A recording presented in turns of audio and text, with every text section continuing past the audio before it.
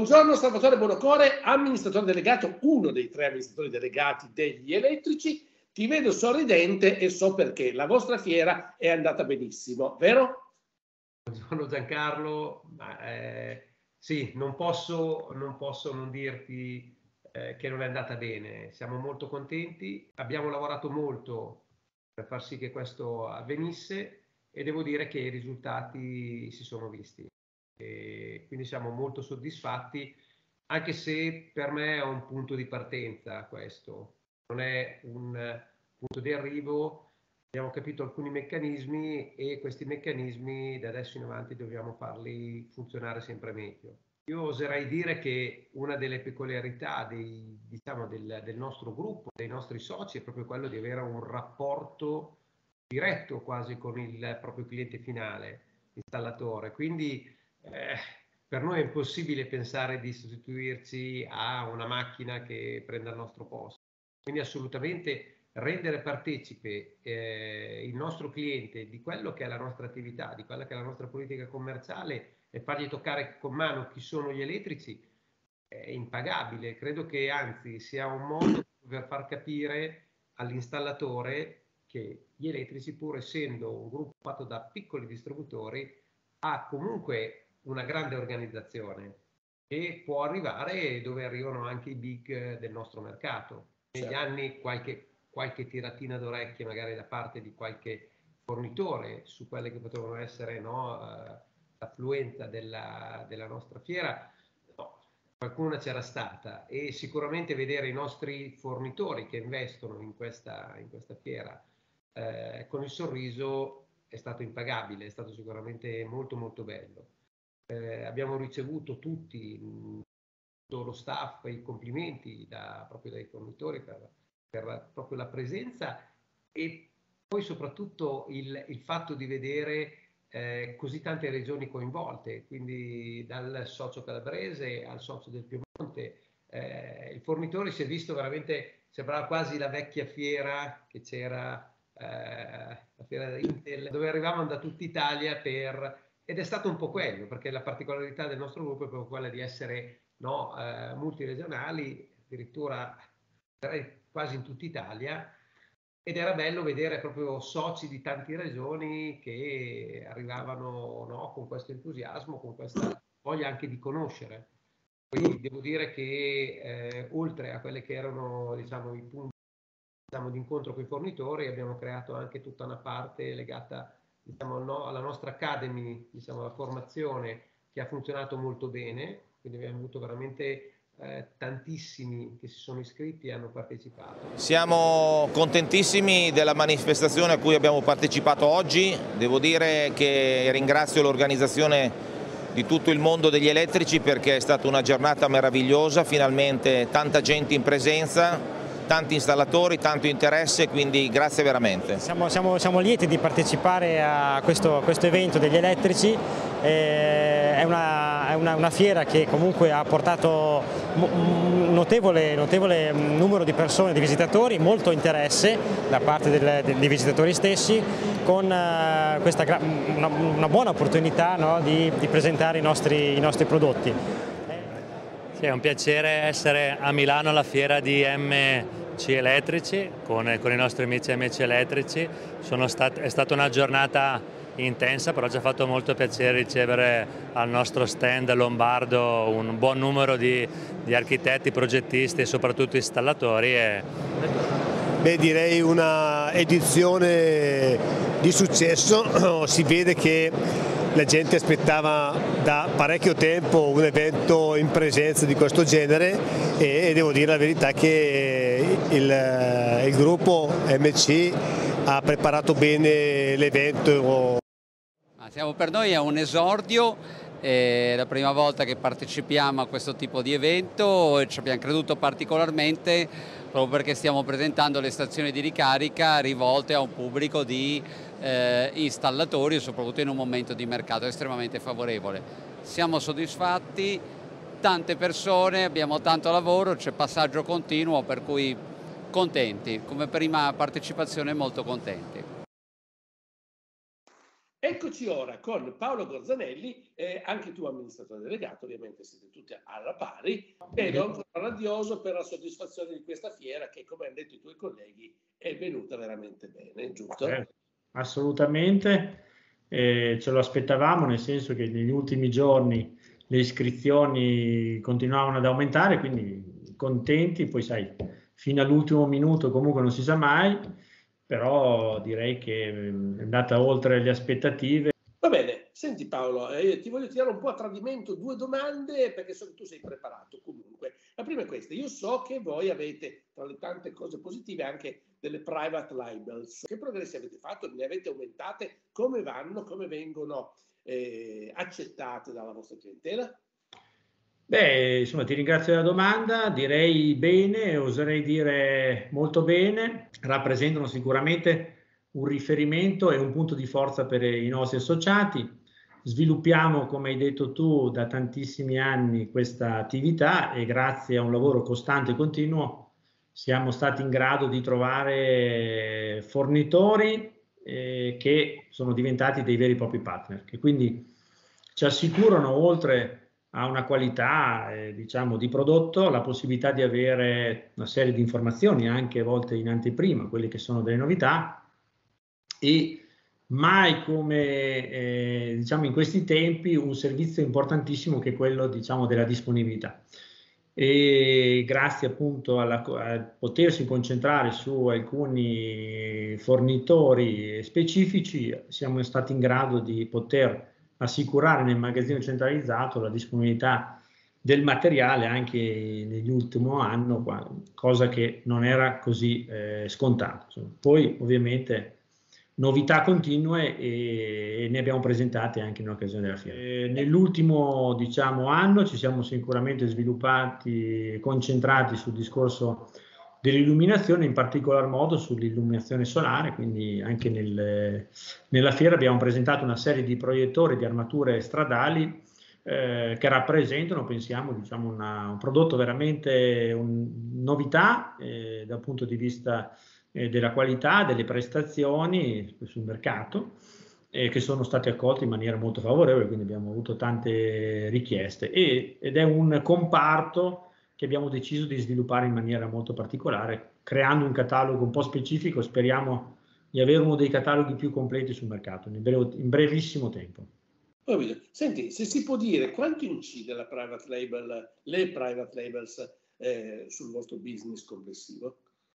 Ma diciamo che le private label sono in crescita tutti gli anni, ci siamo dati un obiettivo importante, siamo forse quasi a metà del cammino e indicativamente possiamo dire che incidono dal 7 al 10%. Non siamo arrivati al traguardo, però diciamo che la progressione c'è per arrivarci nel giro di alcuni anni. Le private labels hanno solo magari lo svantaggio di un nome meno altisonante, però molto spesso sono fatte dagli stessi produttori dei nomi altisonanti e soprattutto costano di meno, immagino, rispetto ai nomi altisonanti. Ma sicuramente per noi ovviamente questo ci consente di ridurre la catena e quindi diciamo i costi connessi alla commercializzazione. Andiamo direttamente da questi che sono produttori, come dici, anche di altri, e andiamo a immetterli direttamente sul mercato, quindi abbiamo il vantaggio sicuramente diciamo competitivo dal punto di vista economico, però diciamo dal punto di vista della qualità abbiamo lavorato e stiamo lavorando per diciamo portare appunto nel nostro magazzino centralizzato e quindi su questi nostri marchi il meglio che oggi i produttori ci offrono e ci danno la possibilità di avere. Quindi sulla qualità non lesiniamo assolutamente nulla, anzi proprio perché, come dici te, il nostro non è un brand riconosciuto, saremmo facilmente additabili se portassimo fuori un prodotto di scarsa qualità, quindi dobbiamo avere un'attenzione forse superiore a quelli che hanno il brand. Va bene, senti, l'ultimo argomento è quello del risparmio energetico, che è un trend di gran moda ultimamente, e so che tu sei l'uomo designato a occuparsi di queste cose nell'ambito degli elettrici. Diciamo che ho questo onore e onere, come ben sappiamo, come hai detto te, ovviamente in questo momento il mercato è focalizzato sul diciamo, su questo argomento del fotovoltaico. Lo sentiamo tutti i giorni, insomma, le notizie sono queste, quindi siamo tutti alla ricerca. Ovviamente il nostro socio, grazie all'attività che svolgiamo da ormai 3 anni costantemente nel nostro gruppo, riceve da MC Elettrici supporto, quindi diciamo un supporto di informazione, di novità, un supporto tecnico. Abbiamo inserito delle figure dedicate ovviamente a questo diciamo comparto, e anche qua sulla logica, come dicevamo prima, del prodotto a marchio, abbiamo sviluppato alcune partnership, non tantissime, ma proprio diciamo l'obiettivo è quello di individuare fornitori che abbiano il nostro stesso interesse di creare, di lavorare assieme, diventare partners entrambi e proporsi sul mercato. E questo ci ha consentito anche in questo periodo comunque di avere prodotto disponibile nel magazzino centralizzato, poter diciamo avere una merceologia direi completa un po' su tutto, e di crescere tantissimo in questo settore e dare la possibilità ai nostri associati di svolgere un ruolo attivo e non passivo in questa parte di fatturato e di mercato che sappiamo ha raggiunto una percentuale molto alta sul totale.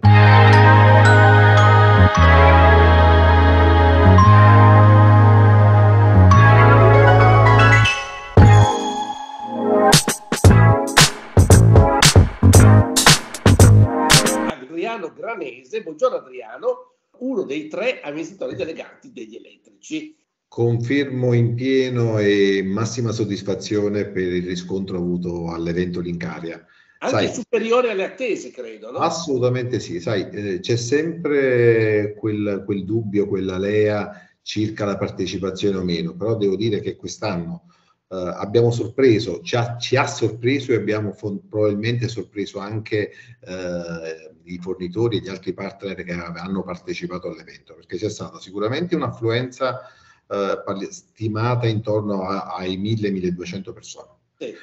Concentrata in un lasso di tempo, cioè in un momento sembrava veramente un evento bellissimo, passami l'entusiasmo, ovviamente nelle dimensioni più piccole, ma sembrava la vecchia Intel di molti anni fa, dove praticamente c'era veramente la voglia di partecipazione. Ecco, questa è la cosa che più ci ha sorpreso. Adriano, permettimi di chiederti, perché in un momento in cui le fiere sono diventate una sorta di bestia nera, vengono criticate, non se ne sente più la necessità, vengono annullate, rivoluzionate, invece la vostra, nella maniera forse più tradizionale, ha avuto successo? Ma guarda, ha sorpreso anche noi, però ti do prima un dato che secondo me è particolare. Sai, noi quest'anno abbiamo creato un format dove erano presenti dei webinar. Sai, i webinar sono sempre quei momenti in cui non sai la partecipazione, non partecipazione. Praticamente l'80% dei posti a sedere su 10 webinar erano tutti quanti occupati, il che ci ha sorpreso perché oggi c'è un'abbondanza di informazioni, quindi il nostro interlocutore, l'installatore, il collaboratore, che spesso, voglio dire, ha continue, come dire, sovrabbondanze di informazioni, poi in quel momento ha voglia di un riscontro, di un'opinione, di un momento, voglio dire, aggregativo, e questo, voglio dire, probabilmente, o semplicemente di relazioni. Sai, questa parola è forse ancora oggi il fulcro dei nostri rapporti. La voglia sì di partecipare, di guardare il prodotto, di essere lì nell'evento, voglio dire, diciamo la parte anche ludica che è di un evento fieristico, però poi la voglia era di partecipare e di informarsi, e ti ripeto, ci sorprende perché poi a volte ti ripeto, devi organizzare degli eventi, sei sempre nel dubbio la partecipazione, non partecipazione, invece no, si sono iscritti, anche perché in questo devo dire che Salvatore e Paolo è stata creata un'ottima organizzazione con l'iscrizione preventiva, quindi con le comunicazioni. Diciamo che l'organizzazione quest'anno veramente ha dato supporto all'evento, voglio dire, e di questo siamo pienamente soddisfatti. Tu sei la variante sudista degli MC elettrici. E allora ti vorrei chiedere come vanno gli elettrici nel centro-sud, dalla Cintola in giù d'Italia. Senti, io anche qui devo darti un'affermazione positiva, perché tu conosci bene la nostra articolazione, cioè noi veniamo da consorzi regionali che poi sono confluiti nel magazzino centralizzato che è di supporto e servizi ai soci. Oggi l'organizzazione centro-sud, perché prima noi avevamo una tipicità prettamente campana, oggi la realtà centro-sud abbraccia più regioni, quindi siamo nel Lazio, in Campania, in Calabria. Stiamo per aprire anche, voglio dire, i rapporti con i nostri colleghi soci in Sicilia ed in Puglia, quindi è diventata un'organizzazione interregionale che ha una ragione di esistere fin quando avremo quegli interlocutori del mondo industria che hanno, voglio dire, un'operatività sui territori. Cioè non nascondiamoci, voglio dire, sicuramente, voglio dire, ancora oggi ci sono dei distinguo tra nord e sud per politiche commerciali, per poter operare, per altre ragioni. Ecco allora che la nostra organizzazione centro-sud sta avendo un impulso molto forte e il numero degli affiliati o dei soci che oggi partecipano all'organizzazione è cresciuta nel tempo. Di dimensioni, nostre dimensioni, Giancarlo, voglio dire, il nostro mercato, però voglio dire la coesione, le voglia anche lì, la voglia di partecipazione vuol dire che anche questo organismo ha ancora una valenza e un'importanza. Il mercato ha preso delle direttive abbastanza chiare, voglio dire, ci sono i grandi e hanno le loro peculiarità, le loro caratteristiche, ma per fortuna esistiamo ancora tanti piccoli che svolgono le loro attività sul territorio e in questo MC ha la funzione e l'ambizione di essere sempre più fornitrice di servizi e di supporto alle operatività dei territori. Quando sarà la prossima?